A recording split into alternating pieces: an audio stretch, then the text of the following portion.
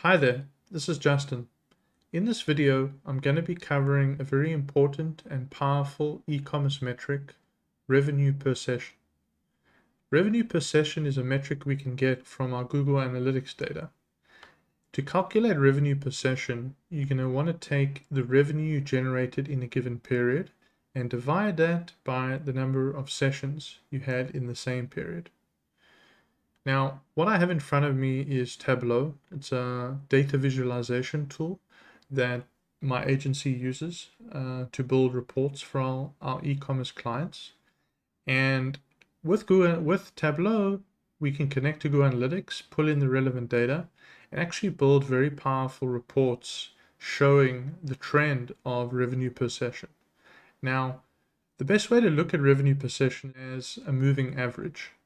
The reason for that is we can look at revenue per session for a specific week, a specific month, a specific quarter. We could also compare it, which nothing wrong with doing it like that. But another way to do it is to have a trend like we have in front of us. This is a 28-day moving average of revenue per session. So the way to read this graph is that each data point is the previous 28 days revenue divided by the previous 28 days sessions. So we can see here our last data point in this graph. This e-commerce business made 75 cents per session for all the sessions in the previous 28 days. And we can look at this trend over time to see if the business is improving the revenue it's generating per session on average, right? So for this specific, this is real data from an e-commerce business. This is, as I mentioned, from Google Analytics, and you can see here we've got basically, what is this? Just over 2 years worth of data, which is great. And I've already set up the function, the moving window function and parameter, so I'm not going to spend any time on that. I actually have another video that covers that, which I'll link to in the description below. And I've created a number of sheets here to show you how this metric can help us determine help us get interesting insights in the business. So the first view, as you see over here, this is the fully blended view. So basically a high level representation. And I can already see there's quite a lot of variance, even though we're looking at a 28-day period, right? So each data point is the previous 28 days, and yet we've got a lot of ups and downs. But luckily, we see an upward trend going up and to the right. We're at 75 cents or 75 cents currently, and all the way back here we're at 57 cents. So it's been about 50% improvement, or just under 50% improvement, which is great. Now we don't want to stop here. We want to dive deeper into this metric and really see what we can learn. So the next thing that's interesting is we can divide up this this metric by new versus returning visitors. And as you can see here, it's pretty obvious, but our returning visitors are going to be worth a lot more than our new visitors. On average, we can see about 30, back here it's 34 cents for every new visitor to the site. Over here, 38 cents. So there's been a slight improvement. We've had a bigger improvement with our returning visitors, which is great. And you can see the gap in the two lines indicate that there's a pretty big difference. See here, we're about 4 times, 40 cents. So it's almost 4 times, returning visitors are almost 4 times more valuable to this business than new visitors. And obviously we're going to have a lot more new visitors than returning, but you'll most likely see the same trend and difference between new versus returning. There's nothing too shocking here. I guess one thing that I would want to look at is, did the business improve its revenue per session for new visitors over time? This business hasn't done a great job of that. So, different A/B tests and improvements to the user experience would boost this metric. So that's a good one to keep an eye on. Return visitors, right? The fact that they've improved this, I'm not really sure why. It just could be healthier cohorts of existing customers coming back over here. But the main one would be the improvement with the new. So that's something I would look at. The next thing, which we can go one step deeper, and we can actually focus on the different channels. So if you're not familiar, Google Analytics will take all the traffic that comes to your site and put it into different channel groupings. They call these default channel groupings. There's some good articles on the internet that explains the logic behind this, but it's got to do with the UTMs of your traffic, or just the different referral information that's detected by Google Analytics for the session. So in this case, we can see over here in the legend the different channels. And some of these you're probably familiar with: direct traffic, paid search is going to be your Facebook ads, Google ads. Organic search is going to be your search engine traffic, so Google, Google.com, Yahoo, Bing, Yandex, etc. Email is going to be traffic you're driving from email, and we can see here some craziness with email, which I'll talk about. Social is going to be your social network, so this is going to be your non-paid social traffic, so your organic, Twitter, Facebook, LinkedIn, Reddit, etc. Other is going to be traffic you've tagged, but it doesn't fall within the logic of any of the existing groups. So that's typically paid traffic, which isn't really tagged according to what Google recommends. It could be other type of partnerships and stuff like that, where the partners are using UTMs. So we've got all these groups. The first thing that sticks out here is obviously email. We've got a huge spike up here.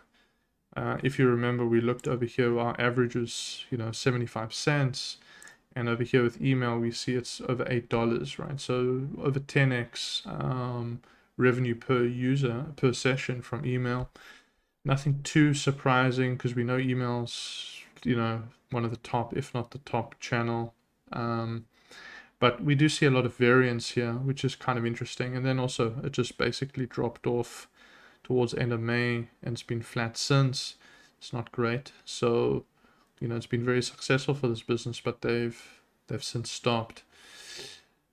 Now, just to kind of clean this up, well, we can also see referral is our second most popular channel here. Not popular, sorry, most valuable channel, with over $4 per session, which is great. And then the rest are kind of down here, closer to the average, right? Display as well has been flat for a long time. Paid search, you can see it's been pretty consistent. A bit of a boost up here, which is great. So we went from around 40 cents all the way up to 90 cents, and we've been around the 70-cent range for a while. That's a nice improvement. Organic search has actually dropped, so that's not great. Organic search is one of the, that's your SEO. It's one of the best channels for scaling. Very scalable channel typically, so we'd want that to be going up and to the right over time, if possible, or maybe not up and to the right, but if your SEO is improving, then you're driving higher quality traffic, and therefore your revenue per session should be improving over time. What else can we look at here? So referrals very successful. Without giving away too much, this business has another site that they drive traffic to this site from, so that's probably it. It's kind of a community-based setup that they have there, so it's obviously the cross-pollination is very strong between the sites, so that's why you've got this structure. Typically what you should see is pretty pretty strong. Organic search, email, obviously. Referral will be good, but not this good in relation to everything else. This is kind of an outlier type situation. Direct will also be pretty good, just because a lot of traffic today is masked as direct, so Google can't really detect where it came from. But or it's people literally typing the name of your store in their address bar, so it's going to be a lot of repeat users. Keep in mind there's no filter set here, just this is all of our traffic, so we have new and returning. So the last section is kind of doing a side-by-side view of new versus returning by channel, right? So we can kind of go even one level even deeper, which is now breaking up our default channel groupings by new versus returning. And we can see here that email is driving a lot of new visitors, which might seem strange, but the reason for that is you have people visiting your website on their desktop. They're providing their email, you send out an email campaign, they click through on their mobile, and since it's a new device, it's going to appear as a new visitor in Google Analytics. So this is going to be people that, it says new, but they're probably returning customers that, provided their email when they bought from your store.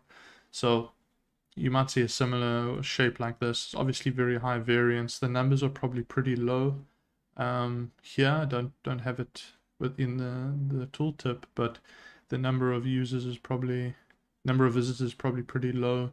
Thus, high variance. But you can see they're very valuable in relation to everything else.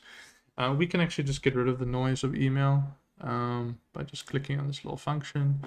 We see also the referral traffic for returning is very high. Once again, it's kind of a weird thing to see typically, but this is because they're got a strong community and people are coming from another site they run, and that's why this referral is very valuable. They could also be tagging their traffic as referral traffic, maybe by mistake, and that's why it's referral traffic, but it could be coming from other channels and just be tagged incorrectly. So let's get rid of referral as well. Now we see a lot of mess, right? So the rest are kind of similar in size. We've got this display at one very good day here. So yeah, we can use the filters to kind of get rid of the noise.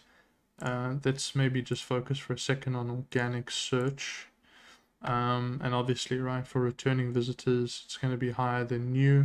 The reason for this is just a lot of branded search. So they're going to be going to Google, they're going to write the name of the business, they're going to click through. They already know the brand. So you can see here very clearly that with organic search, the value per session is going to be more than 4 times, or exactly 4 times.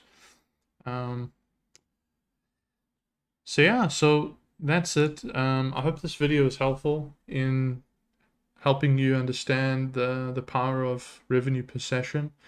If this is a metric you're not tracking today, then I do suggest opening up Google Analytics, spending some time. You might have to do some exports and some work in Excel, which is a bit painful. It's also something we can help with, Project BI. We're an e-commerce agency. So thanks again for watching, and see you next time.